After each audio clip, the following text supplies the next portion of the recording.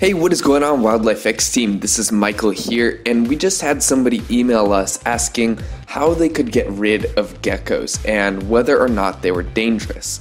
And people that have never seen geckos before, they may be a bit surprised when they finally see one crawling up their walls or outside somewhere. They look quite strange, and even people living in regions where geckos are natural, they may not have had enough exposure to geckos to be used to their presence.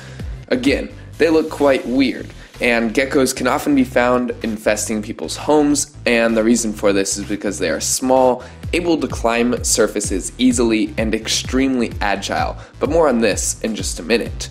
While they may resemble other poisonous creatures in a way, such as snakes, geckos are, for the most part, harmless. They rarely bite, and when they do, they typically are not strong enough to even pierce the skin. At the most, it would just feel like somebody is pinching you. But even that being said, most of the time they're just going to run away. They're extremely afraid of us.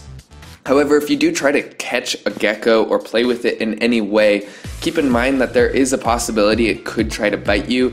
And besides that, geckos also have the ability to get rid of their tail, so their tail might fall off, and that would maybe not be the most pleasant thing to see if you grab a gecko by its tail. Now, if you are noticing several geckos around your property, then it may be indicative of a greater problem. You see, while the geckos themselves pose very little threat to us, both in terms of potentially transmitting diseases or physical danger, the reason that they are hanging around your home is an entirely different story. You see, geckos love to eat all kinds of insects. They'll eat just about any insect that comes their way.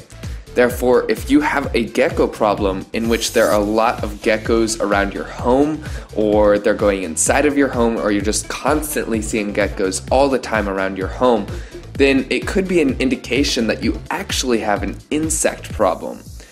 If you don't see all kinds of ants, flies, spiders, and other insects around your home and inside of your home, then it could mean that they are infesting inside of the attic, or in between the walls, or other secret areas. And in order to get rid of the geckos which are infesting your homes, you're going to have to follow standard advice for removing the insects. And in fact, a lot of the advice of how to get rid of insects, for example, using garlic, or mothballs, or Kaon, or something like that, that kind of advice is actually going to deter the geckos as well from entering your home.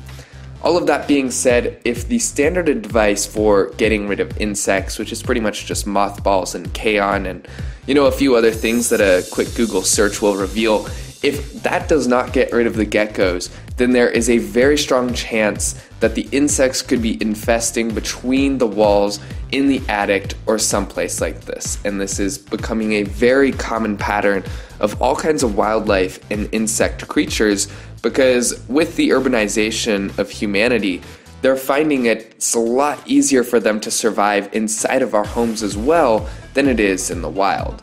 So if you think that you could have an insect or gecko or any wildlife related problem, please give us a call at 855-WILDLIFE or visit www.wildlifexteam.com, and we'll be sure to talk with you, and we'll determine whether or not there's a problem and whether or not it needs fixing. Thank you so much for watching this video, and in short, geckos are not going to be directly harmful to you. However, if you would like to get rid of them, follow the standard advice for getting rid of insects, because they are probably attracted to the insects around or inside of your home. And if all else fails, give us a call and we'll help you out.